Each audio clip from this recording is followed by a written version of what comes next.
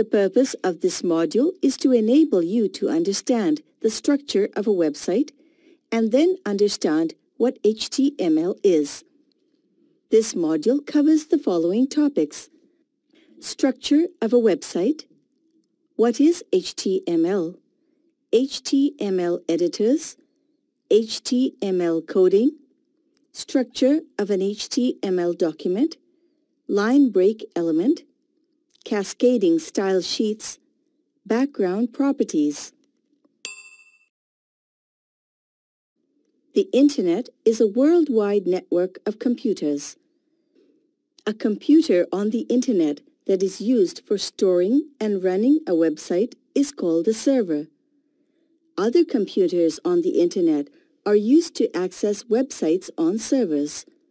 A website consists of web pages that are written in Hypertext Markup Language, HTML. Let us first discuss the structure of a website and then understand what HTML is.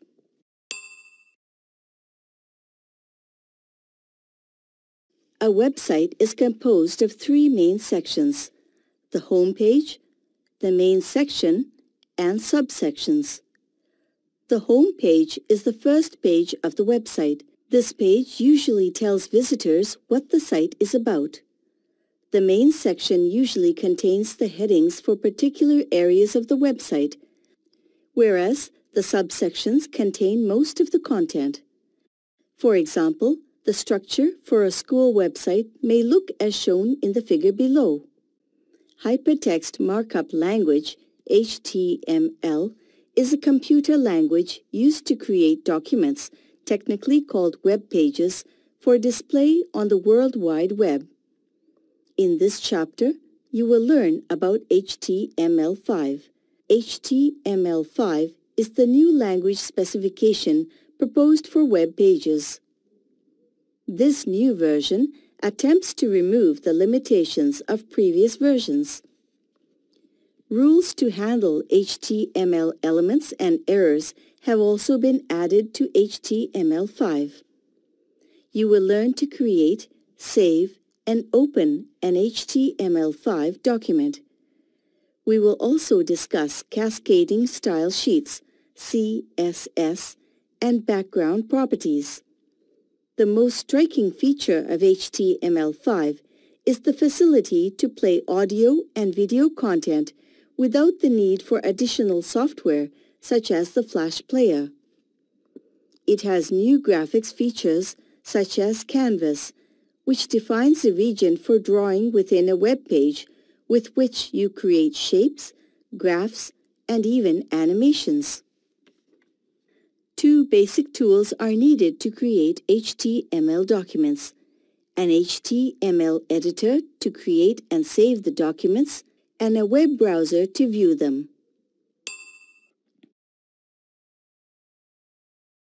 There are two main types of HTML editors: WYSI, WYG editors, and text editors. WYSI, WYG editors. WYSI, WYG stands for What You See is What You Get. WYSI, WYG editors let you create web pages without knowing how to write HTML. They have graphical interfaces and tools to develop web pages, and they allow you to insert images, tables, lists, hyperlinks, etc. Google Web Designer and Adobe Dreamweaver are two of the popular WYSI, WYG HTML editors. Microsoft FrontPage, which was a popular WYSI, WYG HTML editor at one time, has been discontinued.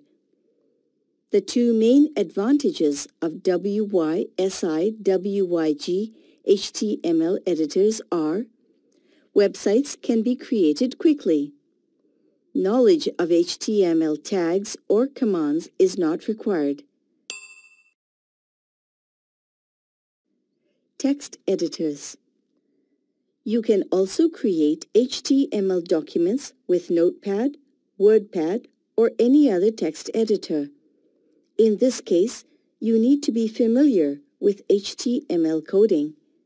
To create an HTML document using Notepad, follow these steps. Open Notepad by selecting Start, then select Windows Accessories, and then select Notepad. The Notepad window will appear. Select File, and then select New from the Notepad menu to create a new document. Type the HTML document exactly as shown in the figure below. Select File, and then choose the option Save As.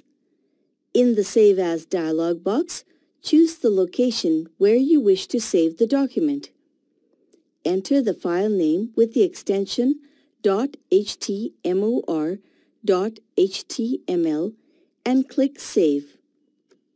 Viewing HTML documents in a web browser. You can use any web browser, say Internet Explorer or Firefox, to view an HTML document. To view an HTML document in Internet Explorer, follow these steps. Open Internet Explorer. Select File, and then select Open. The Open dialog box is displayed. Click Browse. A file selection dialog box will appear. Select the HTML file you just created. Click Open. The Open dialog box will reappear. Click OK, and you will see the file in Internet Explorer. HTML elements and tags.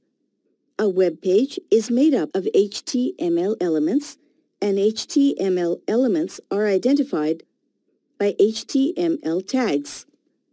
An HTML tag always begins with a less than sign and ends with a greater than sign. These are also called the left angle bracket and the right angle bracket respectively. In other words, an HTML tag is enclosed between angle brackets. For example, the tag for making the text bold is the B tag. We put the B tag before the text that we want to format in bold. This is the opening tag or the on tag. We put the /B tag after this text. This is the closing tag or the off tag. The off tag is the same as the on tag, except that it has a / after the less than sign. So, to make the text HTML tag bold, you will type the following in the text editor. Opening B tag, followed by the text HTML tag, and then the closing B tag. When you view the web page in a browser, you will find the text formatted in bold. An HTML element consists of the opening tag, the closing tag, and everything in between. Some elements do not have a closing tag. Container elements. HTML elements that include both on and off tags are called container elements. For example, the B element. The tag to your left is the on tag, while the tag to your right is the off tag.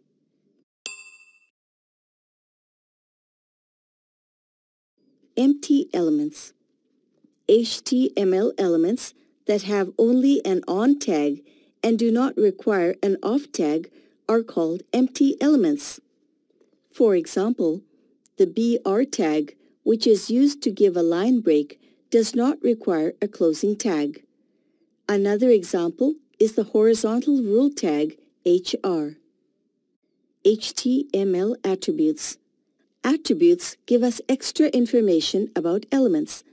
They are always specified inside the start tag and have a name-value pair. For example, the src attribute of the img tag is used to specify the URL of the image.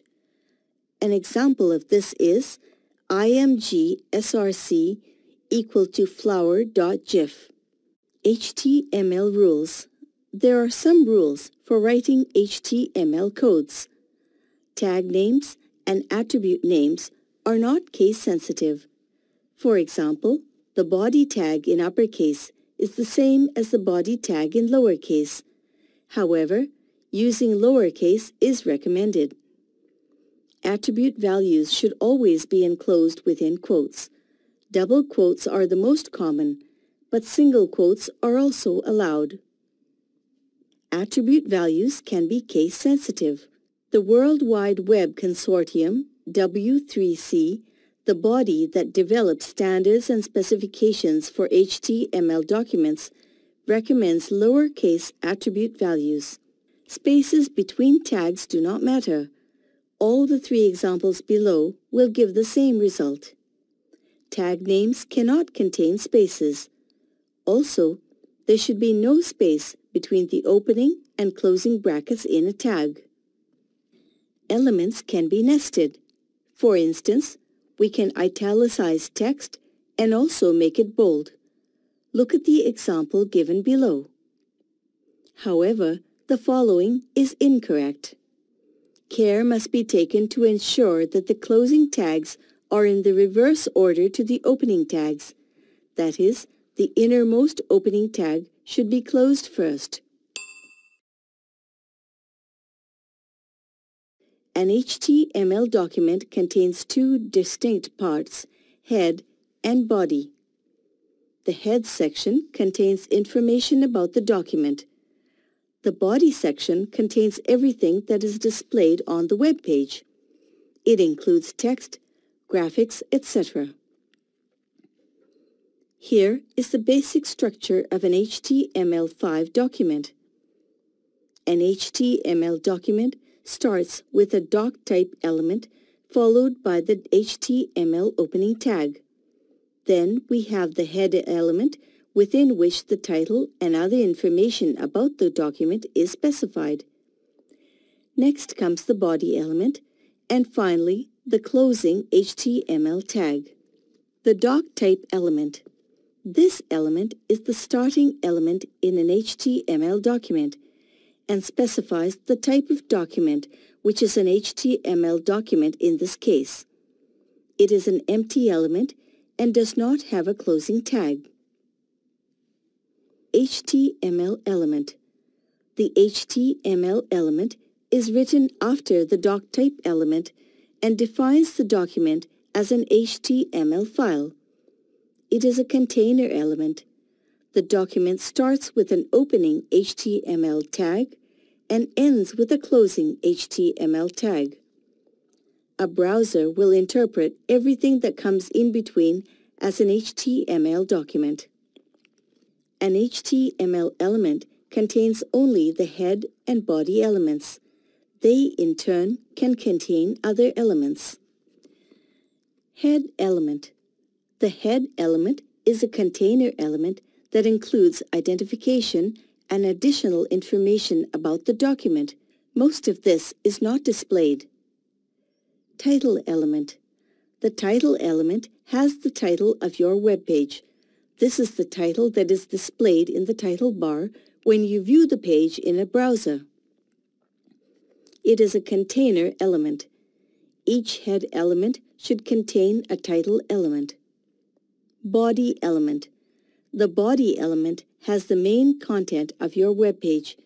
It includes text, images, etc.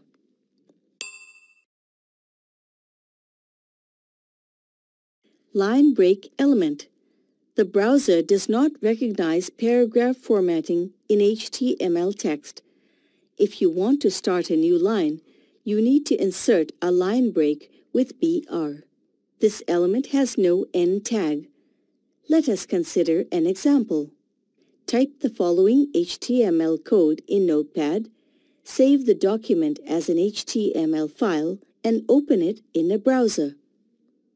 You will notice that though our text is in 3 paragraphs, the browser displays it as a single paragraph.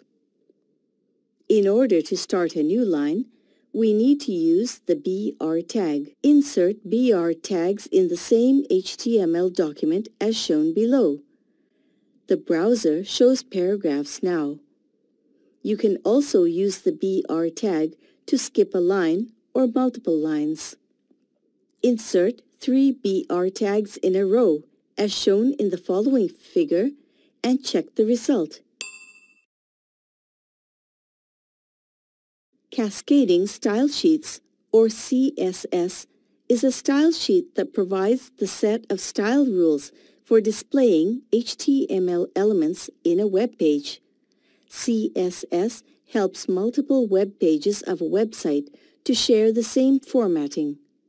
Also, it provides more flexibility and control in the manner in which the content is presented on a web page.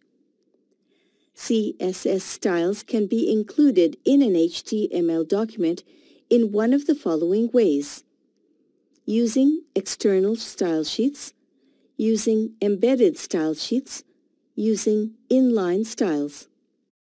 The syntax of a CSS rule is as follows: selector, property1, selector, property1, property1 value, semicolon, property2, property2 value, semicolon.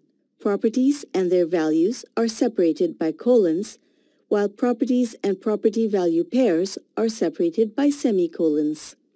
All properties and their values are enclosed by curly brackets. Here, selector stands for the HTML element for which the rule is defined. Property 1, property 2, etc. represents properties or attributes of the element. Property 1 value, property 2 value, etc. represent values assigned to the properties. For example, body, background color, pink, background repeat, repeat X. The above code specifies that the background color of the web page is pink and the background image is repeated X times. In this chapter, we will learn about background properties and create an HTML document with embedded style sheets. Background properties are used to set the background style of an HTML element. The different background properties that can be defined in an HTML document are explained in the table below.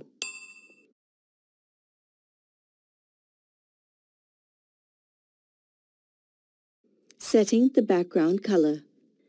The background color property allows you to set the background color of the HTML element or document. For example, the background color yellow has been set for the body element here. The output in Internet Explorer is shown in the figure below. Setting the background image. You can enhance the background of the HTML document by adding a picture in the background using the background image property. Consider the following HTML document. The background image flower.jpg is specified for the body element with the attachment property set to fixed and the repeat property set to repeat. The output in Internet Explorer is shown in the figure below. Let us now do a small exercise. Choose the correct option for each of the questions that follow.